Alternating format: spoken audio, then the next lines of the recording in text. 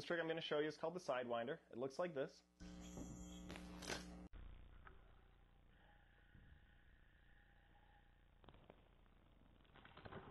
Now this trick is useful when you're two-handing to do slight adjustments to string tension when you don't really want to take the time to do a UFO, or you just don't want something that big in your routine.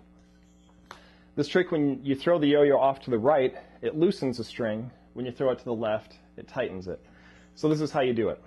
First thing, you want to throw a good sleeper, and while the yo-yo's sleeping, you're actually going to move the yo-yo either off to the right or left, depending on whether you want the string to be looser or tighter. And you're just going to push it off really slow, just kind of like this. When the yo-yo reaches right about at its height, you're going to take your hand and you're going to pull it towards yourself just a little bit, and that'll cause the yo-yo to go up just a little bit higher and hopefully to even out with the level of your hand. And if that happens, then the string is going to spin out, and that'll cause the string to get looser or tighter. So this is how it looks to the outside,